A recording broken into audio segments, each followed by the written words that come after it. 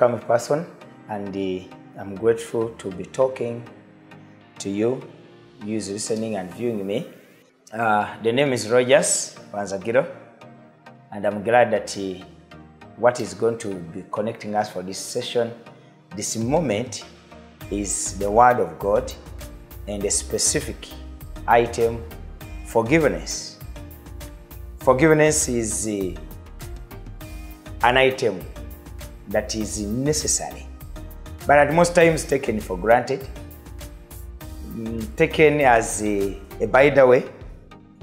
I'm here to let you know and believe with me that forgiveness is a desire to be free from any guilt, or at heart and at mind.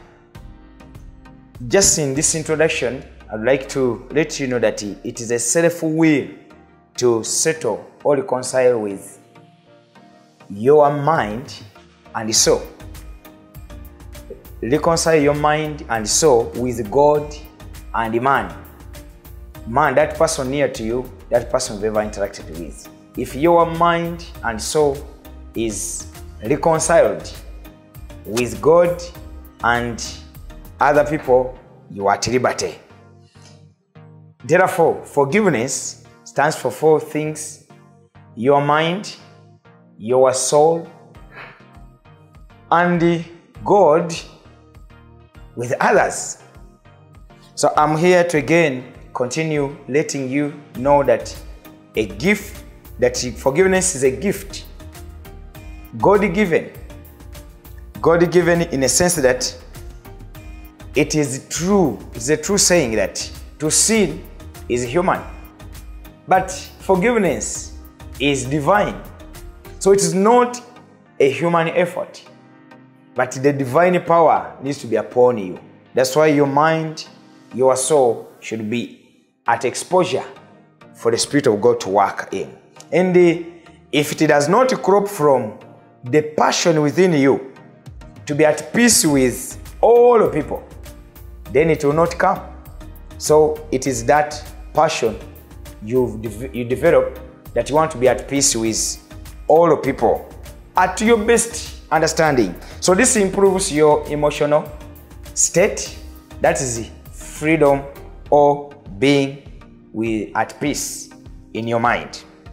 So if your desire is to obtain eternal life, and eternal life is the kingdom of God, therefore forgiveness or forgiving others and yourself, forgiving others and yourself, is the basic principle that you cannot avoid. There's no way you can be desiring to have eternity that God gives if you do not consider forgiving others and yourself. Many times we forgive other people, but forgiving yourself is another issue that will make you better. Make you better, that you will sit with nothing haunting you. Forgiveness is a true meaning of one whose passion to be a solution always, not a problem, not trouble. If at one time and all time you think that you need to be a solution, then you need to forgive.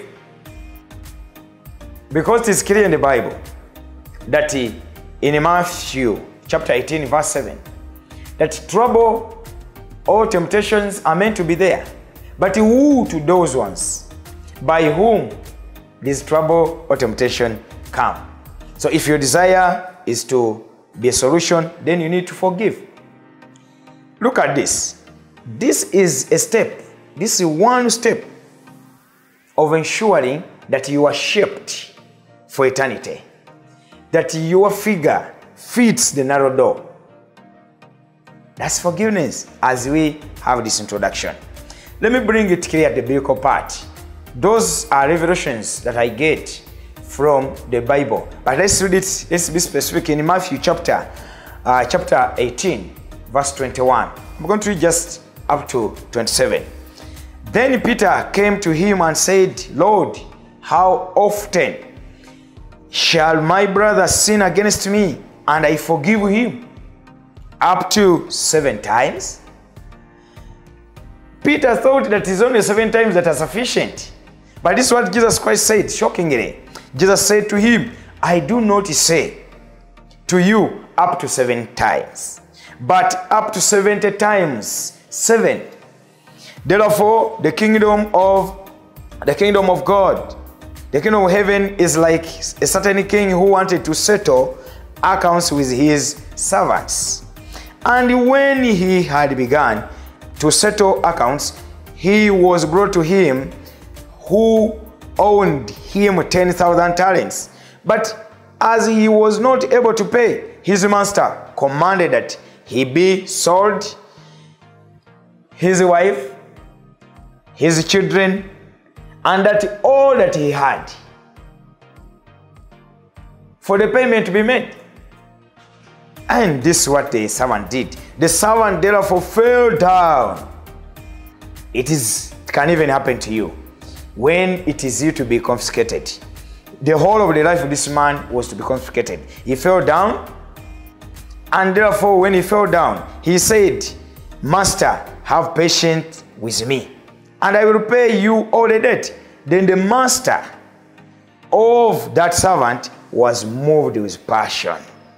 He released him, and he forgave him all the debt. Now, when we bring that version, I just want to bring out something clear. That to forgive calls for each one of us to be patient and so listening to others. Be patient and so listening, and give another chance to others and to one another. Not because they are connected to you.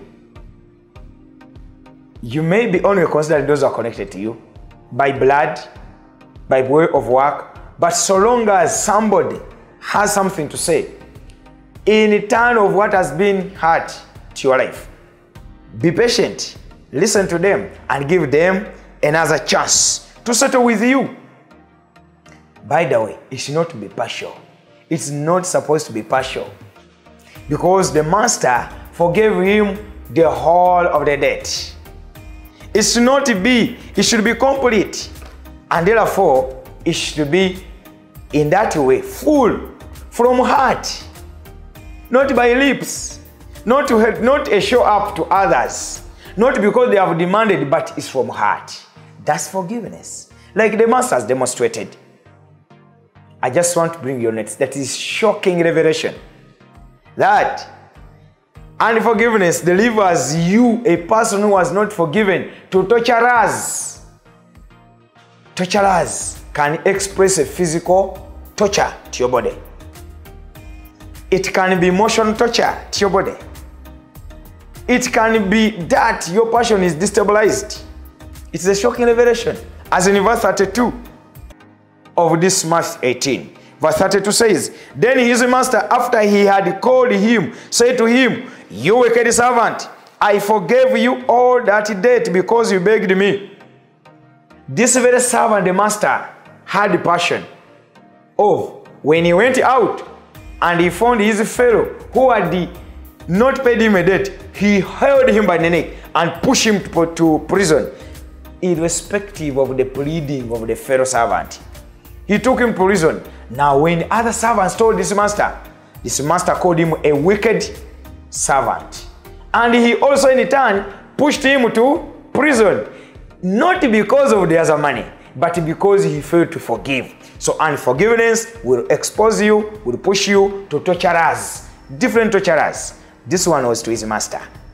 Now, every Christian's habit should be that he or she forgives everyone for everything. Forgive everyone for everything, unconditionally. Because God describes those people who don't want to forgive as wicked, as we have read here in verse 32. Do you desire to be wicked? Or you also need to be called a righteous person? Let it be your passion to forgive others. Otherwise, choose to forgive. Choose. If you don't choose to forgive, then you will choose the other side and you'll be called a wicked person. Although God provides a window of grace for people to reconcile with others. Although there is a window of that undesired action towards you, God does something you don't deserve to you when you have not yet forgiven. He does not tolerate. God does not tolerate people who do not forgive others from their own heart. He has little tolerance. My brother, God has tolerated you enough. My sister, brethren who are seeing me, who are listening to me, open wide. Because to be tortured means distress. The torturers will make you uncomfortable. You will be suffering. You will be limited. You will be limited, and therefore, I beseech you, I urge you to fear God, not people, and have a reason to forgive without limit. Because it will bring you healing. If you don't forgive without limit, there will be no healing. You will be wounded. I know you are there. You are wounded at heart intentionally or accidentally. The wound you have is because you are not forgiving. It's not a fall. You are wounded in or out. Physically, you have fought with many people because you have not forgiven them. But I pray, like Moses told the Israelites, choose life. He gave them a choice. Now today I put it before you. Obey to forgive others or disobey and remain with the unforgiving heart. You remain with wounds. But good news, when you obey, you will get healed and will be blessed. When you obey and forgive others, you'll be healed and blessed. But if you remain disobedient, you will be judged, you'll be tortured, you'll be limited and unpeaceful. Thank you. That is the episode of Introducing Forgiveness. When we meet another time, we shall be talking about the 5 requirements for lasting forgiveness. God bless you.